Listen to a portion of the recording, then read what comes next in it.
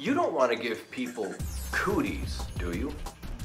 Hi, this is Paul Edgewater, CMO of Busy Bee Promotions, and this is Paul's Pro Tips. Today, I'm going to talk to you a little bit about keeping your beverage sampling sanitary, and we're going to be talking about sample cups specifically. Now, if I was doing a demo, I would be, of course, wearing a hat and my gloves and a beard net. But since it's just you and me talking right now, and we're talking about cups, I didn't want hat hair because I'm shooting another video right after this. Forgive me. So let's talk about the cups.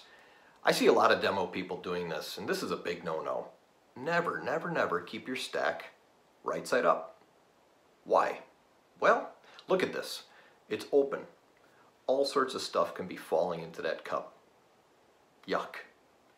And when you take the cup off the stack, even with your gloves, at best you're holding the cup by the rim where somebody puts their mouth.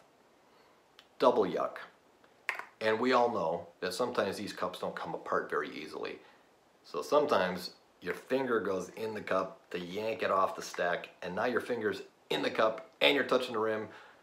Triple yuck. Save everybody the frustration by keeping your stack upside down. Nothing is falling into the cup, and when it's time to pull the cup off the stack, it always comes off easier, and you're touching the body of the cup, not the rim or the inside. Isn't that amazing?